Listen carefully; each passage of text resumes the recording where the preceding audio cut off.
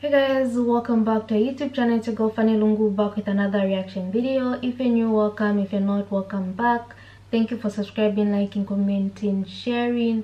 We appreciate your support. Find us on Facebook and Instagram as Fanny&jessy. Head there, say hi, and we'll say hi back.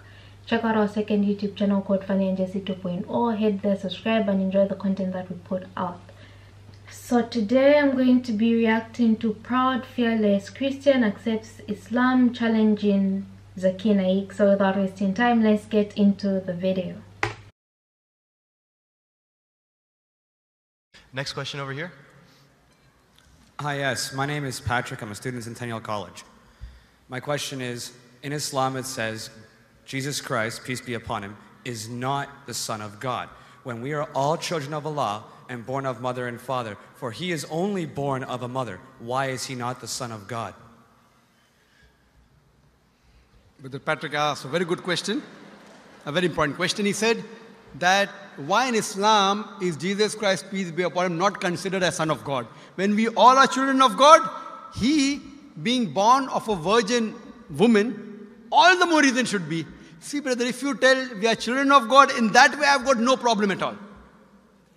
If you read the biblical language, if you say that we are children of God and Jesus is Son of God, in that context, meaning he is a person who follows the commandment of God, most verily all the messengers of God, they are sons of God. But the problem is, if someone says he is not a normal son, but he is the begotten son, then there's a problem. Because if you read the Bible have got sons. The God has got sons by the tons. If you read the Bible, Adam is son of God. Ephraim is son of God. Israel is son of God. It's mentioned in the book of Romans, chapter number 8. All those who are led by the Spirit of God, they are sons of God. That means if you follow the commandment of God, you're a son of God. I've got no problem with that phrase at all. But today, that phrase has been misunderstood. You know, for example, if a young son asks me a question, I said, Beta, son, it's a very good question. He won't mind because I'm elderly, you know. But if I say that begotten son, that means I'm insinuating him. You know, maybe he'll punch me. Fine? So what do you realize? That using the phrase son of God, in the context that we are children of God, we have no problem. So in that context, all the human beings who follow the commandments of God can be called children of God. No problem. But what the Christian says, that no, Jesus Christ, peace be upon him, is not a normal son. And he quotes Gospel of John, chapter number 3, verse number 16. For God so loved the world that he gave his only begotten son. Whosoever believeth in him shall not die but have everlasting life. Correct, brother? So do you believe Jesus is the begotten son of God? I do. You believe, fine. Now this verse which I quoted, Gospel of John, chapter number 3, verse number 16, it's from King James Version. For God so loved the world that he gave his only begotten son. Whosoever believeth in him shall not die but have everlasting life. Now when you read the Revised Standard Version of the Bible, revised by Thaidu scholars, Christian scholars of the highest eminence, backed by 50 different cooperating Christian denominations, they say that this word begotten is an interpolation, it's a fabrication, it's a concoction, it's an adulteration. Who's saying? Not Muslims, not Hindus.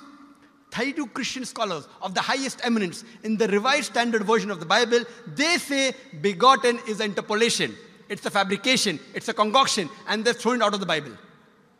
So if you say Jesus is Son of God, like Adam, like Ephraim, like Israel, I have no problem. The moment you say begotten, I want to ask you the question, what is the meaning of begotten? Brother, what is the meaning of begotten? You know, begetting is an animal act. It's the function of lower animals of sex. And when you say that he was born to Mother Mary, virgin, what are you insinuating? And if you say, because Jesus Christ, peace be upon him, is God or Son of God, because he was born to Mother Mary, Quran gives the reply in Surah Imran, chapter number 3, verse number 59. Inna masala Isa indallahi ka masala Adam. Khalaqa min turab, summa qala lahu kun fayakun.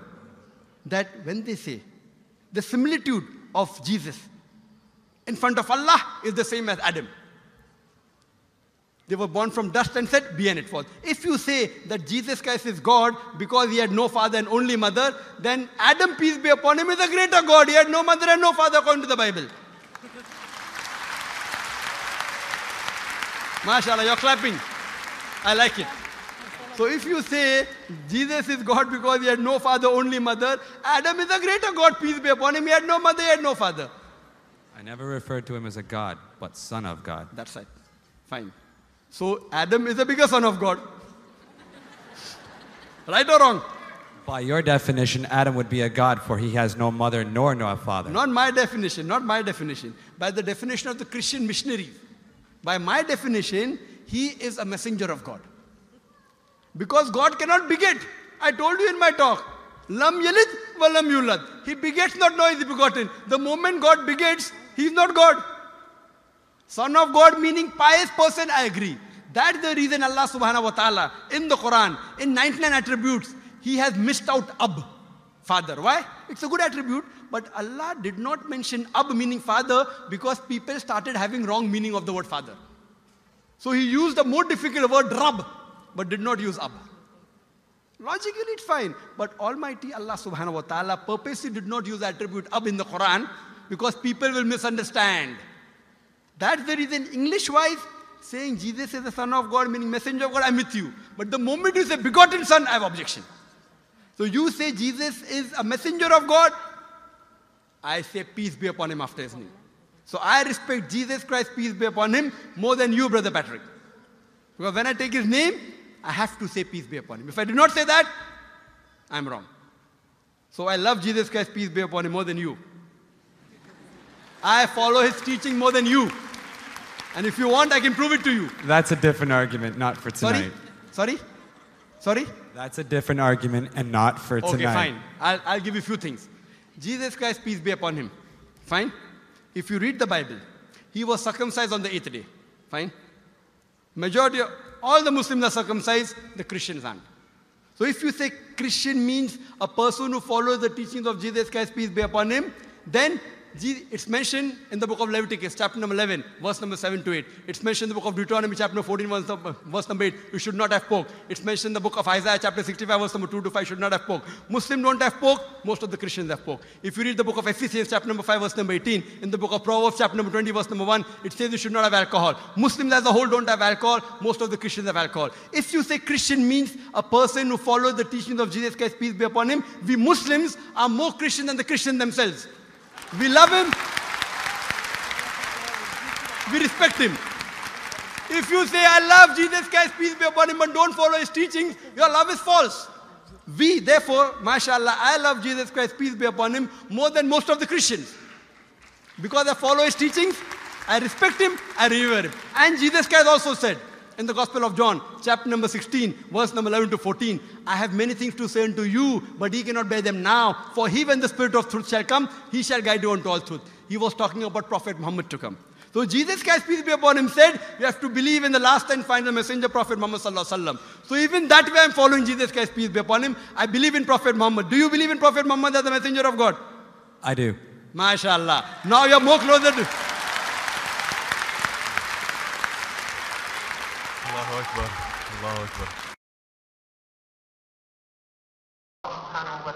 Now he wants to say the Shahada, and then we will move forward and say, أشهد أن لا إله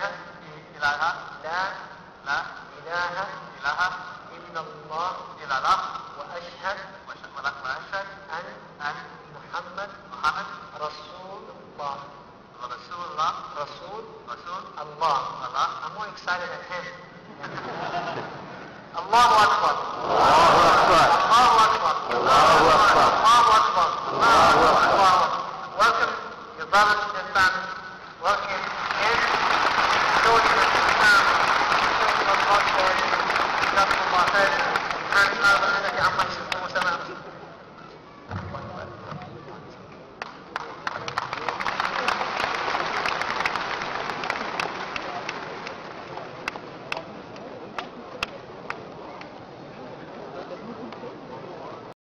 For the many Christians that actually agree with Dr. Zakir Naik's version of what begotten